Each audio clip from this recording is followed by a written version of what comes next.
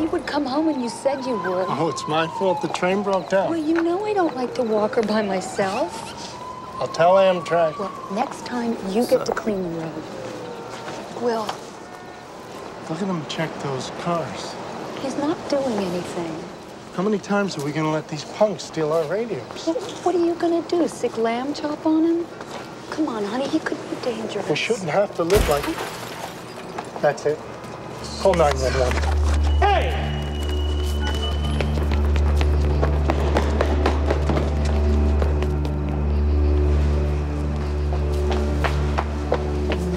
I mean, look at this.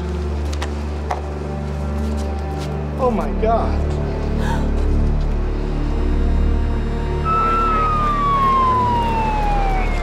So no ID. Blonde, maybe 35. We ran the plates, cars registered to Dobson Enterprises, whatever that is. How bad was she? Alive, barely.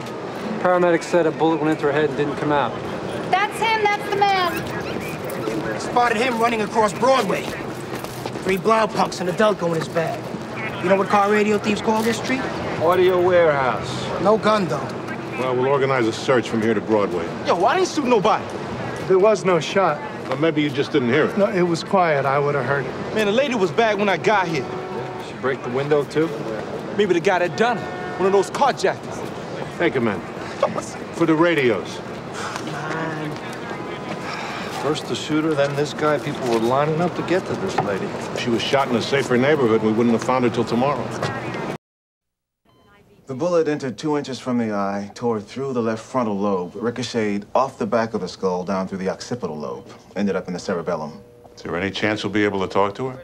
She's breathing, but cortical function is limited. On the Glasgow Coma scale, she scores a 4. And that's not good? That lamp would score 3.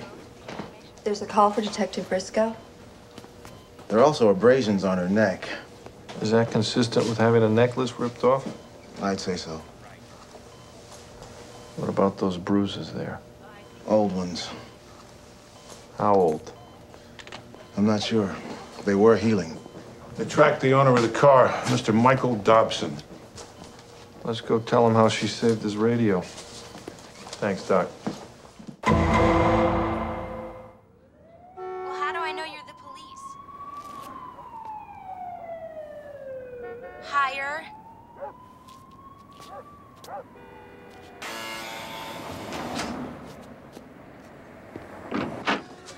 I'm sorry, but I'm taking care of 2 kids here. You're the babysitter? Yeah, part-time. Did something happen? Well, I'm afraid there's been an accident. Who's she? Mrs. Dobson? Yeah, and that's Mr. Dobson and Jessica and Jeremy. Did something happen to her? We're gonna need to speak to Mr. Dobson, honey. Do you know where he is? He's at Haha. Haha? It's the comedy club. He owns it. He works nights. So the guy's 102 and the wife was 98, and the attorney says if you both hate each other this much for so long, why'd you wait now to get a divorce? And the wife says we were waiting for the kids to die.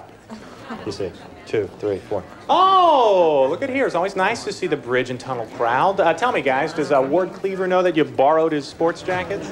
Lucky for this guy, the audience isn't armed. I told you 20 times. These jerks get 1 drink before they go on. 1 free drink. 1 drink, period. Now, if you can't remember that, I'm going to have to get someone who speaks English. Mr. Dobson? What? I'm Detective Logan. This is Detective Briscoe. Ooh.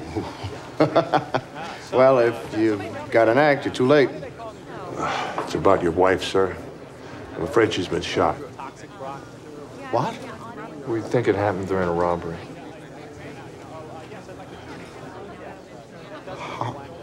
How is she?